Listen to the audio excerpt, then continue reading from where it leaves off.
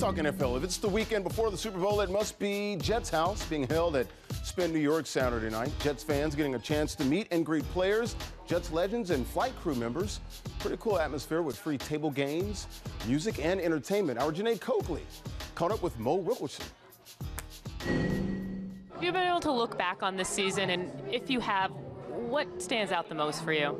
I mean, everybody know that, this business, it's a lot of ups and downs.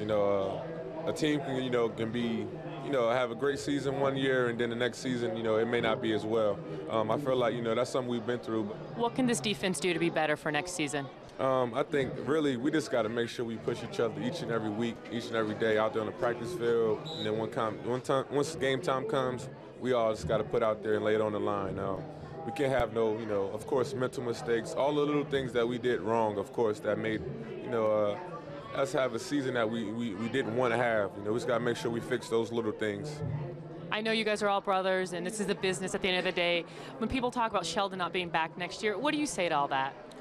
I really can't speak on that. At the end of the day, I don't call the shots, but out there on the field, he's definitely a great player, a great teammate, and I hope to have him back.